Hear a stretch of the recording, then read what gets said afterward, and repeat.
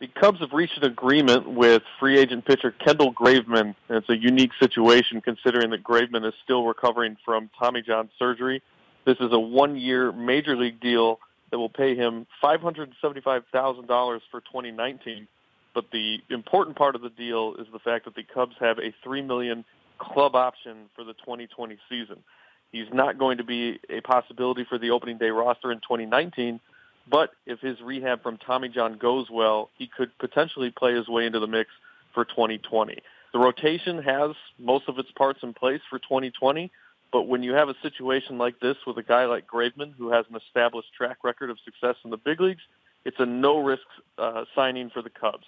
They get him in the fold. They allow him to rehab with their medical staff at their facilities, and if everything goes well for him, he could be an option for 2020 and then at a cost-effective rate for Chicago looking ahead 2 seasons from now.